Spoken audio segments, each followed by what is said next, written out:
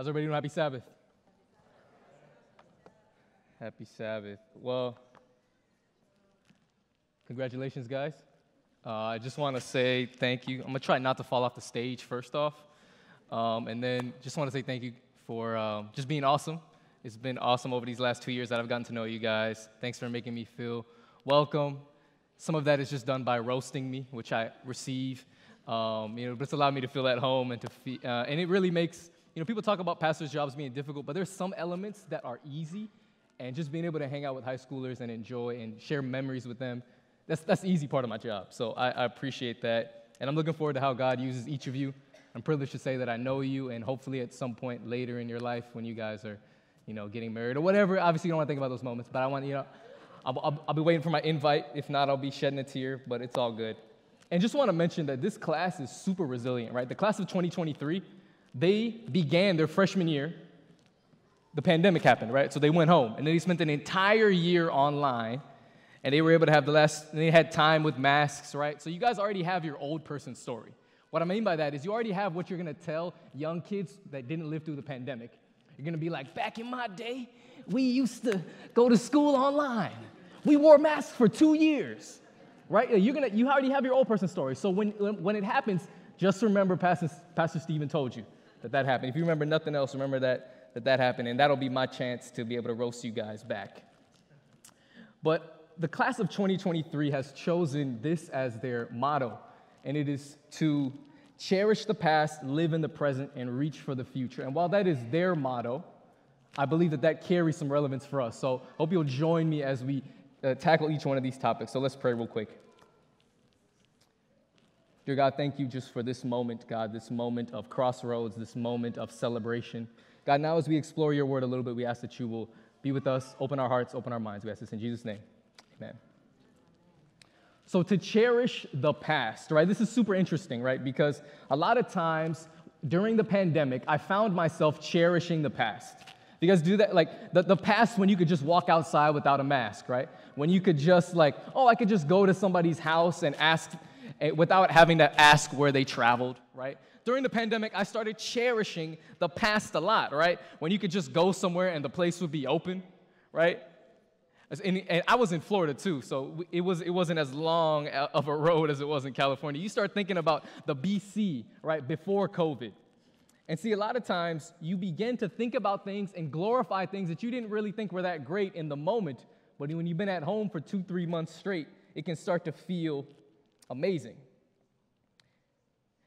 The past is a funny thing, though, because the past is something that we often try to run away from, but also sometimes we try to run towards.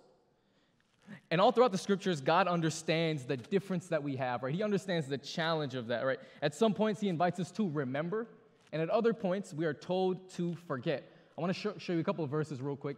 Deuteronomy 8, verses 2. We're told, and you shall remember the whole way that the Lord your God has led you through these 40 years in the wilderness. Deuteronomy 32 says, remember the days of old. Consider the years of many generations. Ask your father, he will show you, your elders, and they will tell you. That'll be you someday. Isaiah 46, verse 9 says, remember the former things of old, for I am God and there is no other. I am God and there is none like me. Right? Even as we take communion, right, we're told to do this in remembrance of God, the sacrifice made for us. Yet in other parts of the Bible, we are told to forget. Therefore, if anyone is in Christ, right, and we're also told, before I read that verse, we're also told that Jesus forgets on behalf of us. So in 2 Corinthians 5, verse 17, it says, therefore, if anyone is in Christ, a new creation has come. The old has passed, and the new is here. Isaiah 43, verse 18 says, forget the former things. Do not dwell on the past. See, I am doing a new thing. And in the first part of Philippians 3:13 says, brothers and sisters, I do not count myself to have taken hold of it, but one thing I do, forgetting what is behind. So the reality is when we are cherishing something, when we're cherishing the past, it includes both remembering and forgetting. It means remembering how God led you in certain seasons, remembering how you accomplished something that you didn't think you could accomplish. Maybe for some of you that was this moment here, but I believe there's many more moments in store. Whether that was just finals week, your social anxiety, your season of depression, never thinking the pandemic was going to end, waiting to hear back on your college applications, or maybe when you weren't sure when you would have the money to do something or figure out what you were going to do. It includes both remembering and forgetting because, see, cherishing is appreciating the person you were at different points in your life, at earlier points in your life, and seeing how those moments sow the seeds to where you are now and where you will become. But cherishing is also forgetting. It means seeing your past and seeing those moments as a place of reference, not as your place of residence. Forgetting is not making your home in the feelings and accomplishments of the past and seeing them as though they define you. Forgetting helps you realize that God invites you to places beyond what you've experienced. Forgetting is looking at the mistakes and hurt of the past and seeing them as a catalyst towards something new. Cherishing the past means realizing that yesterday's scars can become the birthplace for today's healing. And yesterday's joy can become the anchor that you hold on to in today's uncertainty. So in cherishing the past, we can know that there is a God who is weaving together our stories long before we ever realized it. Because God isn't just the God of the present or the future. God is also the God of our past. So as you cherish the past, know that it is both forgetting and remembering. And from there, you can hold on to the promises that God gives you for the next part of your journey. A little bit behind on slides, but it's all good. I forget sometimes, guys. So live in the present. The next section.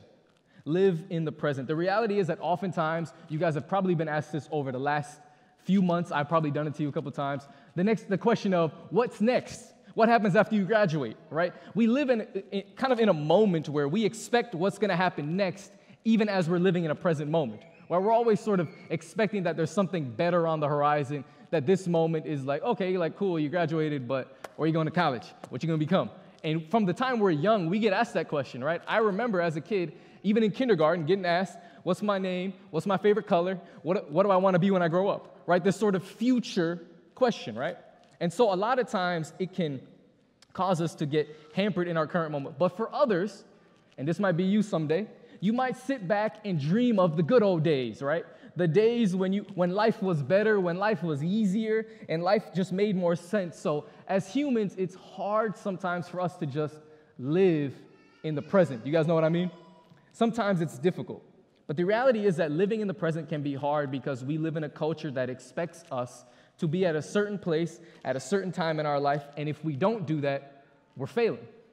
Right? It's the reason why on Instagram we only post the moments that are really cool, right? The moments that someone would be like, oh, look, they went on vacation. Oh, they got a new outfit.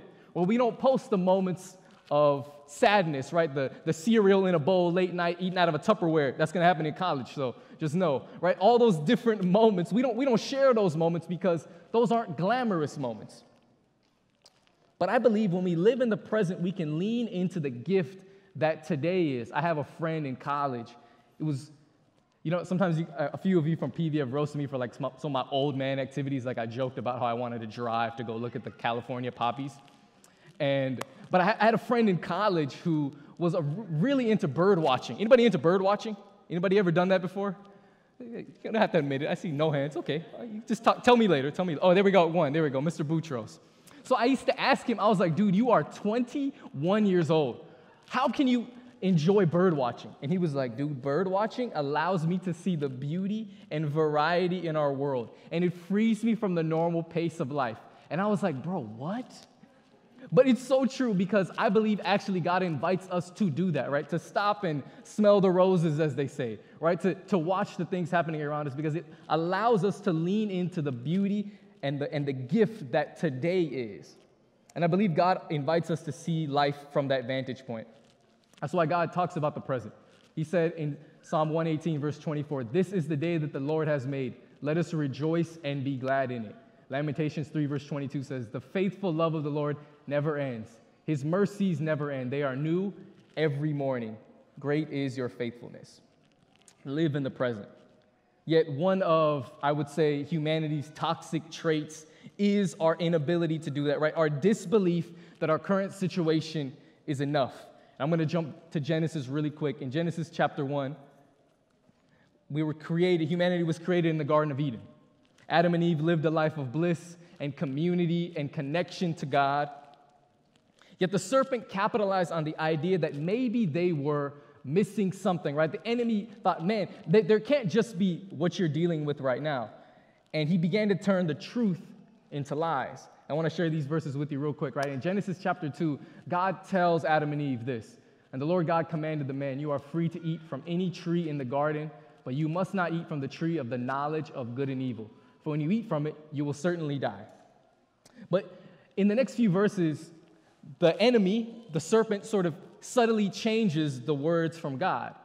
Now the serpent was more crafty than the wild animals the Lord God had made, and he said to the women, did God really say you must not eat from any tree in the garden? Eve responds, we may eat from the trees of the garden, but God did say, you must not eat from the tree that is in the middle of the garden, and you must not touch it, or you will surely die.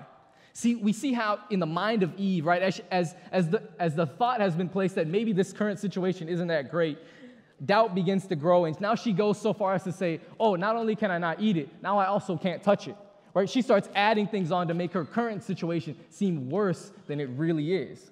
And ultimately in verse 6, right, we know how the story ends, all right? We're not going to blame anybody, but it was seen that the fruit of the tree was good for food and became pleasing to her eye, because what she began to touch was a reality that was in the future that she believed, right? She thought that there was something better beyond her current reality. See, the reality is sometimes we fear our current situation, and it can cause us to take measures and do things we wouldn't normally do, right? You guys have been in that moment where you feel the pressure of something like, oh, I got to get out of this. So you do something you wouldn't normally do.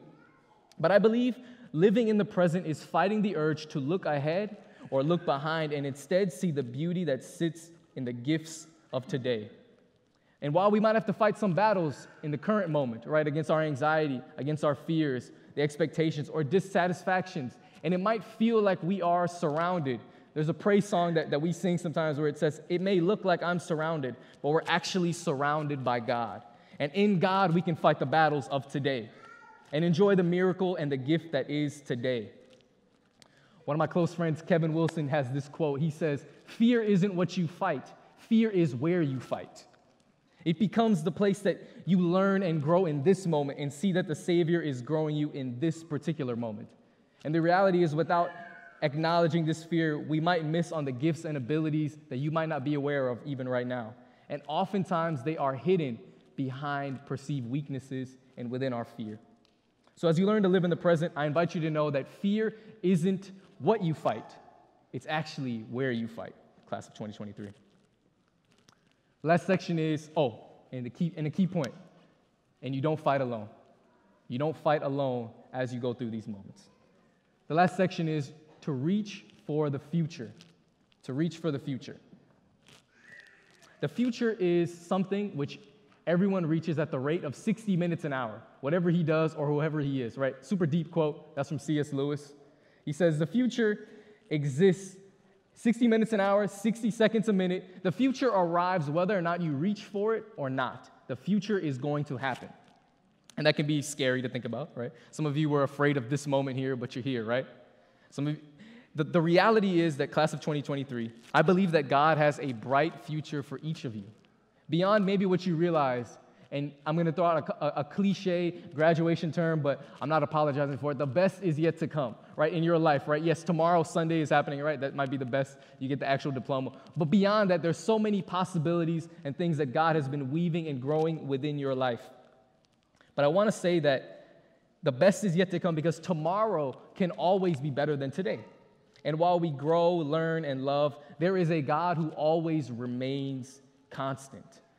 We read in Hebrews chapter 13, verse 8, Jesus Christ is the same yesterday, today, and forever. And while we evolve, while we grow, while we may change, we can always turn to the same God who has been the same from the jump, who was there, who remembered us from the time we were young, who thought about us, called us by our name from the time even before we were born. That's why in Jeremiah 29, verse 11, maybe the most cliche Adventist graduation text, right? For I know the plans I have for you, declares the Lord.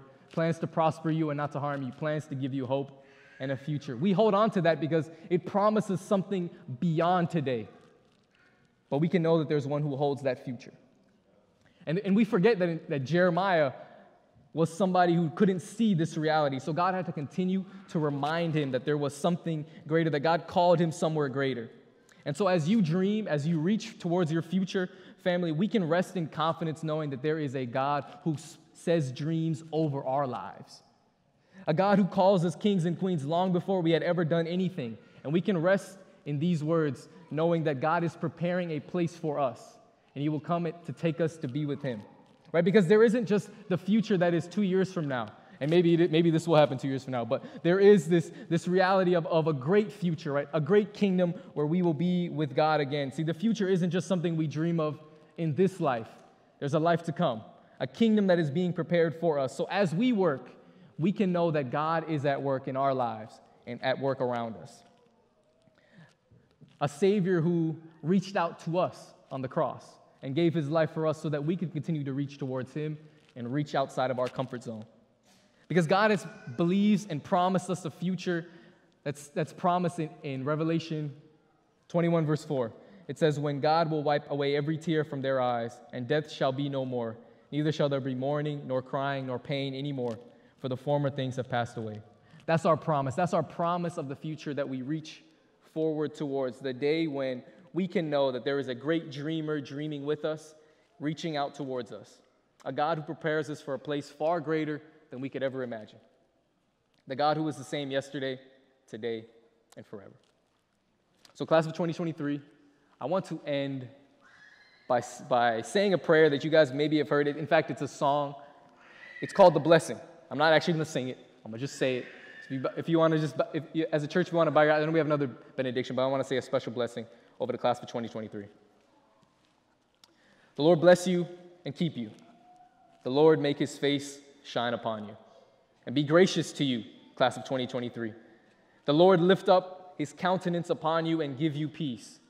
May his favor be upon you and your family and your children and their children. May his favor be upon you. May his presence go before you and behind you and beside you, all around you and within you, in the morning, in the evening, in your coming and your going, in your weeping and rejoicing. Class of 2023, may you know that God is with you and that God is for you. Amen.